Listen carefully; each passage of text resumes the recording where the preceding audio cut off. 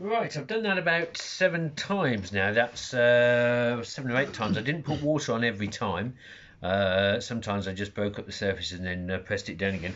One thing I've noticed though is the importance, though it sounds quite trivial, of little indentations and dips in the surface of the sand as to how much water that area of sand gets. And the other thing I've noticed is how much slower the water has now become at draining through the sand. It's certainly reduced the drainage of the track even more. So I'm just going to pour some water on, and you'll see two things. One is how slowly it now runs through the sand, and the other is where those two little indentations were. They filled in to an extent. Now put water on, but you'll notice that as the water very gradually drains through that sand, obviously the peaks of the sand disappear, appear above the waterline long before the troughs in the sand do, and that means that more water is going to flow through the areas where there are little indentations in the sand, and that means that your distribution of water throughout the sand is going to become quite uneven, and that in turn is going to make the sand behave differently in the areas that have more water flowing through it than the areas that have less water flowing through it. So it suggests that it's probably quite important, if you want to get even water distribution in the sand, to either smooth it out before putting the water on, or actually break up the surface after you've put the water on, to spread the water more evenly through the sand.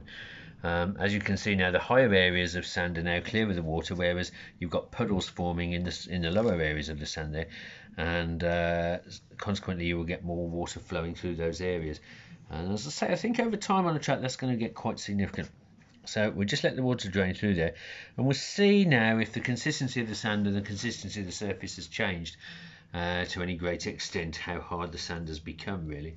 So we'll just let the water soak through there. Pretty well stopped dripping, so I'm going to do the famous yellow pencil test. And what we have now, I'm actually having to push quite hard on that, is quite a soft surface layer of sand,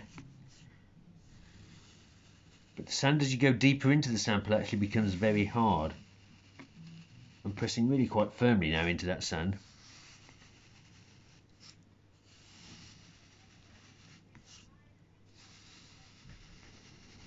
So I think over time, unless you break up the deeper parts of the sand, you'll probably find that that's exactly what happens, and that is what happens on tracks very frequently.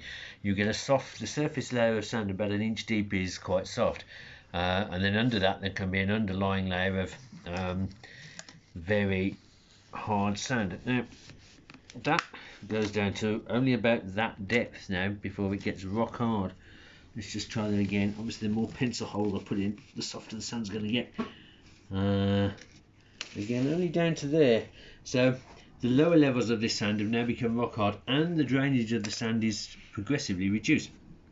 So this begs the obvious question: what happens if we make holes in the surface of the sand, if we aerate it in effect, and then put water on? What difference does that make? I've no idea, but there's no better way to find out than actually trying it.